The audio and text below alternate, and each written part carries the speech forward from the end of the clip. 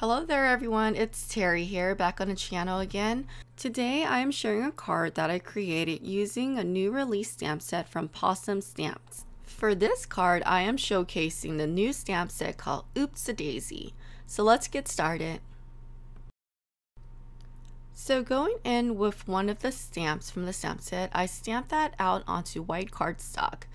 This cardstock is alcohol friendly, and I am using an alcohol-friendly black ink as well to stamp the image. So I started off by stamping out one of the daisy images. And in the stamp set, there are two stems, and I selected one of that and stamped that on the bottom half of the cardstock. So going in here with a black pen, I went ahead and kind of created a curve onto the stem of my daisy. Then going in with the leaves, I stamped that onto the stem, as well as stamped on the sentiment from the stamp set.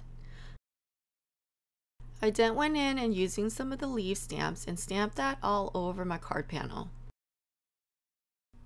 Okay, so now it's time for coloring, and I'll go ahead and add a time above. So if you're not into the coloring part, you can go ahead and forward it to that time. Okay, I'll see you guys in a little bit.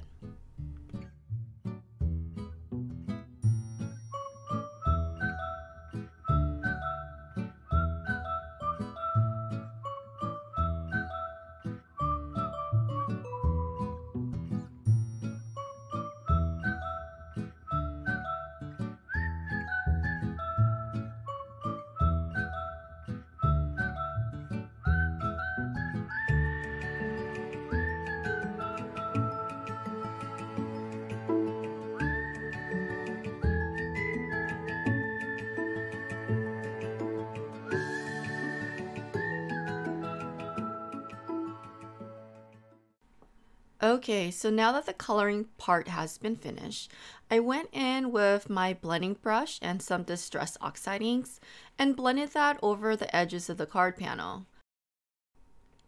And then I adhered that onto a black matted cardstock. Initially, I wanted the cardstock to be white, but then you'll see later down in the video that I did change my mind and adhered it onto black card base. So I wanted to add a little more color on the edges of the card front. So I went in with a darker shade of the Distress Oxide inks and just blended that over the edges of the card panel. I then adhered that onto a black top folding card base. And to finish the card panel, I went in with my shimmer pen and added a few gold baubles here and there. And that completes the card. I hope you enjoy this tutorial, and please don't forget to thumbs up and subscribe. Until next time, have a great day. Bye bye.